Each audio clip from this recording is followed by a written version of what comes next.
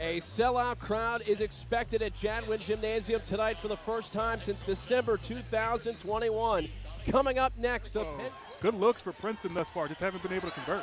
Nice look down low to Pierce, an easy layup for Caden Pierce to get Princeton. About Tyler Perkins in the open, but don't sleep on Sam Brown, averaging 11 points this year, and he has the ultimate green light. Caden Pierce drops in three. So in the lead. Outside, corner three by Pierce. Money.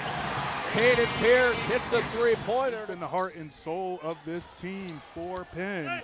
Asked to do a lot with injuries, as you see a big-time drive by Xaivian Lee. Get to his up and win, my guy. So being able to actually practice and get out in games, I think is what puts you in peak physical level. All net from Xaivian Lee. 12:25 left to go first half. Pull up from Lee, got it. And a foul as well away from Lee. The bucket will count. Good recognition right there by Lee. Could have been a pick and roll, maybe even a dive option right there for Huggins.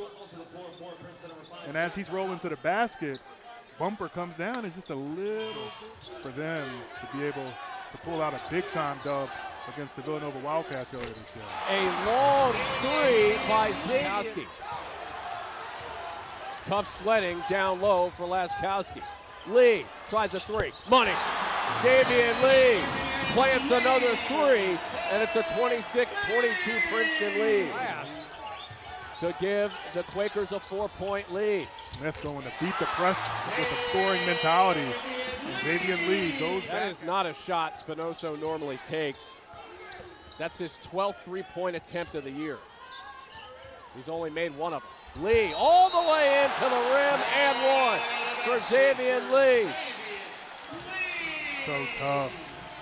Good recognition, and again, just a glimpse of daylight right there.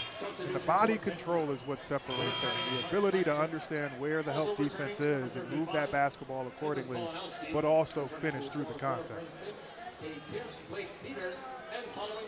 Right in that Ivy Play of the Year conversation. No doubt about it. Slackert will launch. No good, and that closes it out. Princeton wins it 77-70 over Penn. Has a familiar ring to it from last season. The Tigers joining us, 22 points, 10 rebounds, a second double-double. You're getting used to these double-doubles, man. Yeah, that was a crazy game. I didn't realize there was that many rebounds, but yeah, we were scrapping the entire time, so it was great. Before we get to the actual breakdown of the game here, how about the fans here? First sellout at Princeton since 2001. That has to be such a special moment for you and your teammates. Yeah, it's awesome. I mean, all the support. I've never seen this many people in Xaivian ever. It's just so loud. It's great. It's so fun, so easy to play in an atmosphere like this, and we're grateful everyone's coming out. Hopefully, we'll see another big crowd next weekend.